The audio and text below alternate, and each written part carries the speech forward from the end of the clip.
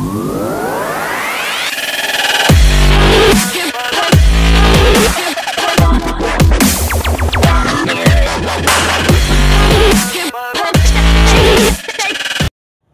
Friends and my dear students, आप सभी का स्वागत है आपके अपने यूट्यूब चैनल टेक्नो मास्टर अभिषेक में। So guys, in this video we will be discuss about the chapter 3 part 5। तो बेसिकली स्टूडेंट्स, हम इस चैप्टर में डिस्कस करने वाले हैं performance terminology of sensor and transducer. Previous video में हमने जैसे देखा था कि कुछ आपके परफॉर्मेंस टर्मिनोलॉजी जो हमने डिस्कस किया था, आपको शो भी किया था। There was 12 kind of performance terminology, 12 तरीके की आपकी परफॉर्मेंस टर्मिनोलॉजी थी, जिसमें से 6 टर्मिनोलॉजी ऑलरेडी हमने डिस्कस कर लिया था पार्ट 4 में। तो बेसिकली अब इस वीडियो में बाकी के जो बचे 6 टाइप्स हैं परफॉर्मेंस टर्मिनोलॉजी या फिर स्पेसिफिकेशन, सेंसर और ट्रांसड्यूसर के, वो हम डिस्कस करेंगे। तो चलिए स्टार्ट करते हैं विदाउट वेस्टिंग एनी टाइम। सो जैसा कि हमने प्रीवियस वीडियो में आपका रेंज क्या होता है, स्पैन क्या होता है, एरर क्या होता है, एक्यूरेसी क्या है, सेंसिटिविटी क्या है, नॉन लिनियरिटी क्या है, ये हमने ऑलरेडी डिस्कस कर लिया था। तो बाकी के जो बचे हुए हैं परफॉर्मेंस टर्मिनोलॉजी 7 to 12, वो आज हम डिस्कस करेंगे इस वीडियो में। तो चलिए स्टार्ट करते हैं विदाउट वेस्टिंग टाइम। तो सबसे पहले हम डिस्कस करने वाले हैं स्टूडेंट्स हिस्टेरिसिस। हिस्टेरिसिस होता क्या है? तो हिस्टेरिसिस बेसिकली एक त्रुटि है, एक क्या है, एरर है। ये किसका एरर है? सेंसर का एरर है, ठीक है। Which is defined as the maximum difference in output, यानी कि जो आपका मैक्सिमम डिफरेंस होगा आउटपुट में at any measurement value with in the sensors specified range when approaching the point first with increasing and then with decreasing the input parameter. अब इसका मतलब समझिए स्टूडेंट्स कि हिस्टेरिसिस एक त्रुटि है, एक एरर है, जो कि कैसे डिफाइन किया जाता है? मैक्सिमम जो आपका डिफरेंस आएगा आउटपुट में, जैसे कभी भी हम कुछ मेज़रमेंट कर रहे हैं सेंसर पे, कुछ भी चीज़ माप रहे हैं, तो उसके जो आउटपुट आ रहा है उसमें जो मैक्सिमम डिफरेंस आएगा मेज़रमेंट के टाइम पे, मेज़रमेंट वैल्यू में, जो सेंसर्स के स्पेसिफाइड रेंज के अंदर होगा, यानी कि सेंसर का कुछ रेंज स्पेसिफाई होगा कि इस रेंज में ही सेंसर मेज़र करेगा, उसका जो आउटपुट आएगा उसी रेंज में आएगा। तो जो डिफरेंस आएगा आउटपुट में उसके रेंज के अंदर में, जब हम when approaching the point first with increasing and then decreasing, मतलब जो आपका आउटपुट है वो पहले क्या करेगा, पहले एक पॉइंट पे जाएगा, फर्स्ट इंक्रीज करेगा, देन फिर वो क्या हो जाएगा, डिक्रीज कर जाएगा with decreasing in the input parameter. मतलब जो आपका इनपुट है उसके हिसाब से जो आपका आउटपुट आ रहा है वो पहले क्या करेगा, इंक्रीज करेगा, फिर डिक्रीज करेगा। उसके अकॉर्डिंग जो आपका डिफरेंस आएगा आउटपुट में वो आपका क्या कहलाएगा, हिस्टेरिसिस कहलाएगा। तो इसके फिगर हम देखेंगे students. Figure below shows the hysteresis error, जो नेक्स्ट स्लाइड में हम देखेंगे, जो हिस्टेरिसिस एरर को दिखाएगा। Might have occurred during the measurement of the temperature using the thermocouple. तो हमने जो फिगर दिखा रखा है उसमें जो हिस्टेरिसिस का आ रहा है, जो त्रुटि आ रही है टेम्परेचर मेजरमेंट में, वो हमने शो किया है, नेक्स्ट स्लाइड में हम देखेंगे। तो हिस्टेरिसिस जो एरर है, hysteresis error value is normally specified as positive और नेगेटिव, तो percentage of the specified input range. मतलब क्या हुआ इसका कि जो हिस्टेरिसिस एरर होता है, हिस्टेरिसिस त्रुटि जो होती है, वो हम किसके फॉर्म में डिफाइन करते हैं? पॉजिटिव होगा या फिर नेगेटिव होगा, in the form of percentage of the specified input range. जो इनपुट रेंज होगा उसके परसेंटेज के फॉर्म में पॉजिटिव भी हो सकता है, नेगेटिव भी हो सकता है हिस्टेरिसिस एरर। तो वो हम देखते हैं ग्राफ के माध्यम से। तो ये आप देख सकते हैं, ये आपका एक ग्राफ शो कर रहा है, हिस्टेरिसिस एरर कर्व है। तो आप देख सकते हैं स्टूडेंट्स, यहाँ पे आपका जो वाई एक्सिस में है ये आपका टेम्परेचर शो कर रहा है, और जो आपका एक्स एक्सिस में है वो इधर आपका इनपुट शो कर रहा है, ये इनपुट शो कर रहा है। तो जो इनपुट देंगे उसके हिसाब से टेम्परेचर कैसे वेरी कर रहा है। मतलब क्या हुआ कि इनपुट का मतलब क्या हुआ, जो हीट आएगी, हीट के फॉर्म में ही जब हीट देंगे तो टेम्परेचर राइज करेगा। तो एक्स एक्सिस में ये कह सकते हैं आपका हीट है, वो हीट क्या है, इनपुट है आपका जो हम दे रहे हैं।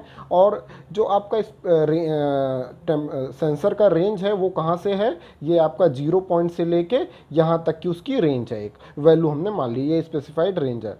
तो मान लीजिए हमने कुछ इनपुट दिया, तो ये आपका जो एरर आएगा, जैसे मान लीजिए ये आपका एक जो ब्लू कर्व है, ब्लू लाइन है, ये ऐसे आ रही थी, ये कुछ लाइक दिस, ये जो कर्व है ये कुछ ऐसे शो कर रहा था, लेकिन जो आपका एरर आया है, वो जो कर्व आया है, जैसे हमने इनपुट मान लीजिए इंक्रीज कराया, तो इनपुट इंक्रीज कराने के बाद एक स्पेसिफाइड रेंज में हमने इनपुट इंक्रीज कर रहे हैं धीरे धीरे, मतलब 0 से लेके आगे बढ़ते जा रहे हैं, तो जो आपका आउटपुट कर्व है वो कुछ ऐसे लाइक जो ये आपका ग्रीन फॉर्म में ऐसे शो कर रहा है, यानी कर्व ऐसे कुछ बढ़ रहा है। तो उस तरीके से जो एरर आ रहा है, जो ब्लू होना चाहिए यानी ब्लू की लाइन को फॉलो करना चाहिए, लेकिन वो कर्व कुछ ऐसे फॉलो कर रहा है ग्रीन लाइन में। तो जो मैक्सिमम एरर आ रहा है वो हम देख सकते हैं, जो हमारा ये बीच में जो लाइन है ये शो कर रही है, ये आपका इनपुट है, और ये जो एरर हम यहाँ पे शो कर रहे हैं, यानी कि इस पॉइंट पे मान लीजिए ये इंक्रीजिंग पॉइंट है, यहाँ से लेके इनपुट का, फिर उसके बाद इस इनपुट पे देख सकते हैं जो एरर आ रहा है, this is the hysteresis error. इसको हम क्या बोलेंगे स्टूडेंट्स? हिस्टेरिसिस एरर बोलेंगे। तो ये आपका हिस्टेरिसिस एरर कर्व बोलते हैं इसको, मतलब ये डेविएट कर गया है, अपने पाथ से विचलन हो गया है, तो ये आपका हिस्टेरिसिस एरर कर्व कहलाता है। तो होप आप लोग को ये हिस्टेरिसिस एरर कर्व समझ में आ गया हो। तो चलिए अब आगे बात करते हैं। नेक्स्ट आपका क्या है स्टूडेंट्स? रेजोल्यूशन, यानी कि आपका नेक्स्ट जो परफॉर्मेंस टर्मिनोलॉजी है वो रेजोल्यूशन है। तो रेजोल्यूशन क्या होता है? जैसे नाम से ही पता चल रहा है, resolution is the smallest detectable incremental change of input, यानी कि जो सबसे छोटा जिस चीज़ को ये आपका सेंसर डिटेक्ट करेगा, incremental change of input parameter that can be detected in the output signal. मतलब क्या हुआ इसका कि रेजोल्यूशन एक ऐसी small quantity, smallest detectable increment change of input है, पैरामीटर है, that can be detected in the output signal. मतलब हमने कुछ इंक्रीमेंटल चेंज किया इनपुट में, तो और वो उसका जो आउटपुट सिग्नल में वैल्यू आ रहा है वो उसका रेजोल्यूशन कराएगा, वो उसको सेंसर ने उसको डिटेक्ट किया है। तो resolution can be expressed either as a proportion of the full scale reading or in the absolute term। तो इसको फुल स्केल रीडिंग के फॉर्म में हम लिख सकते हैं या फिर एब्सोल्यूट टर्म के फॉर्म में लिख सकते हैं इसको, ठीक है। फॉर एग्जांपल कोई एलवीडीटी है, एलवीडीटी के बारे में हम आगे पढ़ेंगे। तो आपका जो एलवीडीटी है, ये आपका LVDT linear variable differential transformer होता है, एक टाइप का एलवीडीटी सेंसर होता है, उसके बारे में हम और आगे पढ़ेंगे। तो LVDT, if LVDT sensor major a displacement up to 20 mm, तो एलवीडीटी एक सेंसर होता है जो डिस्प्लेसमेंट मेजर कर रहा है 20 mm तक, and it provides an output as a number between 1 and 100। तो जो आउटपुट जनरेट करेगा वो सिग्नल के फॉर्म में जनरेट करेगा 1 से 100 के बीच में। तो जो रेजोल्यूशन होगा सेंसर का, वो डिवाइस का कितना होगा? 0.2 mm होगा। यानी कि एलवीडीटी सेंसर उसका जो मेजर डिस्प्लेसमेंट कर रहा है 20 mm तक मेजर कर रहा था, और आउटपुट कितना आ रहा है? 1 से 100 के बीच में आ रहा है। तो उसका जो सेंसर का रेजोल्यूशन होगा वो कितना होगा? 0.2 mm होगा। यानी कि हम उसको डिवाइड कर देंगे, यानी 1 से 100 इसका मैक्सिमम है, तो उसको हमने 100 से डिवाइड कर दिया है। 20 mm उसका डिस्प्लेसमेंट था, मैक्सिमम डिस्प्लेसमेंट, और जो आउटपुट सिग्नल है वो किसके फॉर्म में आएगा? सिग्नल्स के फॉर्म में आएगा, ठीक है। तो उसको हमने डिवाइड करके निकाला है, तो रेजोल्यूशन कितना आएगा आपका? 0.2 mm आएगा इसका, ठीक है। तो होप आप लोग को ये सारा कुछ रेजोल्यूशन समझ में आ गया हो। तो चलिए अब आगे बात करते हैं स्टूडेंट्स। नेक्स्ट जो टर्मिनोलॉजी है उसको डिस्कस कर लेते हैं, स्टेबिलिटी। तो नेक्स्ट आपका जो है स्टेबिलिटी। स्टेबिलिटी क्या होता है स्टूडेंट्स? नाम से पता चल रहा है कुछ चीज़ स्टेबल है। It is the ability of the sensor device to give some output when used to major a constant input over a period of time. मतलब क्या हुआ कि स्टेबिलिटी क्या होगा? सेंसर की एक क्षमता होती है, ठीक है, ability of the sensor device to give same output when used major a constant input over a period of time. मतलब कुछ समय के लिए अगर मान लीजिए हम कुछ कांस्टेंट इनपुट दे रहे हैं, लगातार के कांस्टेंट इनपुट दे रहे हैं, तो जो आउटपुट मिल रहा है वो सेम बार बार मिल रहा है, तो वो उसकी क्या कहलाएगी? स्टेबिलिटी कहलाएगी सेंसर की। मतलब उसका आउटपुट बदल नहीं रहा है कांस्टेंट इनपुट देने पर कुछ सर्टेन पीरियड ऑफ टाइम के लिए। The term drift is used to indicate the change in output. तो ड्रिफ्ट एक टर्म यूज़ करते हैं कि वो क्या इंडिकेट करता है कि आउटपुट में कितना चेंज आ रहा है, that occurs over a period of time, जो कि पीरियड ऑफ टाइम कुछ सर्टेन पीरियड ऑफ टाइम के लिए आता है। It is express as the percentage of the full range output. तो इसको किसके फॉर्म में एक्सप्रेस करते हैं, percentage of the full range of output के फॉर्म में डिस्क्राइब करते हैं। तो होप आप लोग को ये स्टेबिलिटी भी क्लियर हो गया हो। तो चलिए अब आगे बात करते हैं। नेक्स्ट आपका है डेड बैंड या फिर डेड टाइम बोलते हैं इसको। तो डेड बैंड और डेड स्पेस भी बोलते हैं। डेड बैंड और dead space of transducer is the range of input. ये क्या है, रेंज होती है इनपुट वैल्यूज की for which there is no output. मतलब हम कुछ इनपुट दे रहे हैं जिसके टर्म में हमें कुछ आउटपुट नहीं मिल रहा है, उस रेंज को क्या बोलते हैं, डेड बैंड। नाम से पता चल रहा है डेड बैंड, मतलब कुछ इनपुट दे रहे हैं कुछ सर्टेन पीरियड ऑफ टाइम के लिए, लेकिन आउटपुट हमें कुछ नहीं मिल रहा है, तो वो आपका क्या कहलाएगा, डेड बैंड या फिर डेड टाइम कहलाएगा। तो dead time of a sensor is device, sensor device is the time duration from the application of the input until the output begins to respond or the change। मतलब dead time कब तक आएगा, जब तक आपका output change नहीं हो रहा है या चेंज होना शुरू नहीं हो रहा है, तो इसको हम क्या बोलते हैं, डेड टाइम बोलते हैं। तो ऐसा कभी कभी होता है कि सेंसर में आप कुछ इनपुट दे रहे हैं लेकिन आउटपुट कुछ नहीं मिल रहा है, तो वो आपका उस जब तक वो आउटपुट नहीं मिल रहा है तो तब तक के टाइम को हम बोलते हैं डेड बैंड या फिर डेड टाइम। ठीक है स्टूडेंट्स, तो चलिए अब आगे बात करते हैं रिपीटेबिलिटी। तो नाम से पता चल रहा है कुछ चीज़ रिपीट हो रही है, निरंतर सेम आ रही है वैल्यू। तो रिपीटेबिलिटी क्या होता है students, it specifies the ability of the sensor. ये क्या दिखाता है कि सेंसर की कितनी एबिलिटी है to give the same output for repeated application of the same input value. यानी कि हम सेम इनपुट वैल्यू में अगर मान लीजिए कुछ सेम इनपुट दे रहे हैं तो उस टाइम पे जो आउटपुट मिल रहा है वो सेम आउटपुट मिल रहा है बार बार टाइम में, तो वो उसकी क्या कहलाएगी, एबिलिटी है, रिपीटेबिलिटी कहलाएगी उसको।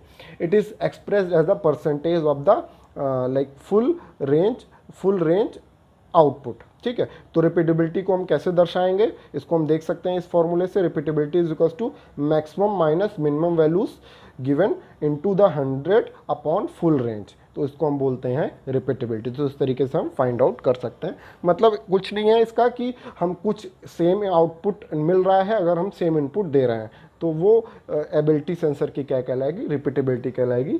तो इसको हम बोलेंगे रिपीटेबिलिटी। तो होप आप लोग को ये सारा कुछ क्लियर हो गया हो। नेक्स्ट आपका है स्टूडेंट्स रिस्पॉन्स टाइम। तो रिस्पॉन्स टाइम क्या होता है, नाम से पता चल रहा है कि रिस्पॉन्स करेगा। तो response time describe the speed of the change in output on a step wise change of मेजरेंट। मतलब जो जिस चीज़ को हम मेज़र कर रहे हैं अगर वो बदल रहा है, इनपुट आपका बदल रहा है, तो उसके हिसाब से, उसके कंपैरिजन में, उसके संदर्भ में अगर कितनी तेज़ी से आपका आउटपुट चेंज हो रहा है वो उसका कहलाएगा रिस्पॉन्स टाइम। मतलब कितनी तेज़ी से वो सेंसर रिस्पॉन्ड कर रहा है। मान लीजिए कुछ टेम्परेचर थोड़ा सा वेरी किया तो वो तुरंत रिस्पॉन्स कर दे रहा है, तो वो उसकी जो स्पीड कहलाएगी वो उसका क्या कहलाएगा, रिस्पॉन्स टाइम, कि कितनी तेज़ी से वो रिस्पॉन्ड कर रहा है। तो it is always specified with the indication of the input step and the output range for which the response time is defined. तो ये हमेशा किसके फॉर्म में स्पेसिफाई किया जाता है कि इंडिकेट करता है इनपुट स्टेप जितना हम दे रहे हैं उस पर आउटपुट जो रेंज है वो कितना बदल रहा है, तो उसी को हम बोलते हैं स्टूडेंट्स रिस्पॉन्स टाइम। तो होप आप लोग को ये सारा कुछ क्लियर हो गया हो कि रिस्पॉन्स टाइम क्या होता है, रिपीटेबिलिटी क्या होती है, वो सारी चीज़ें हमने इसमें डिस्कस कर लिया है स्टूडेंट्स। अब उसके बाद हम बात करेंगे क्लासिफिकेशन ऑफ द सेंसर्स की। तो ये क्लासिफिकेशन मैं थोड़ा सा आपको दिखा देता हूँ। बाकी का जो क्लासिफिकेशन है वो वन बाय वन हम नेक्स्ट वीडियो में डिस्कस करेंगे। तो क्लासिफिकेशन कैन बी क्लासिफाइड, या सेंसर की जो क्लासिफिकेशन है, वर्गीकरण, हम उसको कई भागों में बांटते हैं। जैसे आपका नंबर 1 है displacement, position and proximity sensor. तो डिस्प्लेसमेंट और पोजीशन और प्रॉक्सिमिटी सेंसर को हम इस तरीके से 10 भागों में विभाजित कर रहे हैं। इसमें हमको सारा नहीं पढ़ना है, कुछ 3 टाइप के जो फर्स्ट थर्ड है, potentiometer, strain gauge element, capacitive element, इसके बारे में हमें डिस्कस करना है। वो हम नेक्स्ट वीडियो में 1 बाय 1 डिस्कस करेंगे। और भी इसके कई तरीके से वर्गीकरण होता है, उसको हम नेक्स्ट वीडियो में डिस्कस करेंगे स्टूडेंट्स। तो चलिए आज के वीडियो के लिए इतना ही। नेक्स्ट वीडियो में हम फिर मिलेंगे क्लासिफिकेशन ऑफ सेंसर के साथ। इसी के साथ हमारा स्पेसिफिकेशन कंप्लीट होता है। 12 आपके स्पेसिफिकेशन थे, उसको हमने कंप्लीट कर लिया। इसमें कोई भी डाउट हो तो उसको आप पूछ सकते हैं। सो स्टूडेंट्स, घरों पर रहें, पढ़ाई करते रहें, सुरक्षित रहें। Thank you for watching my video.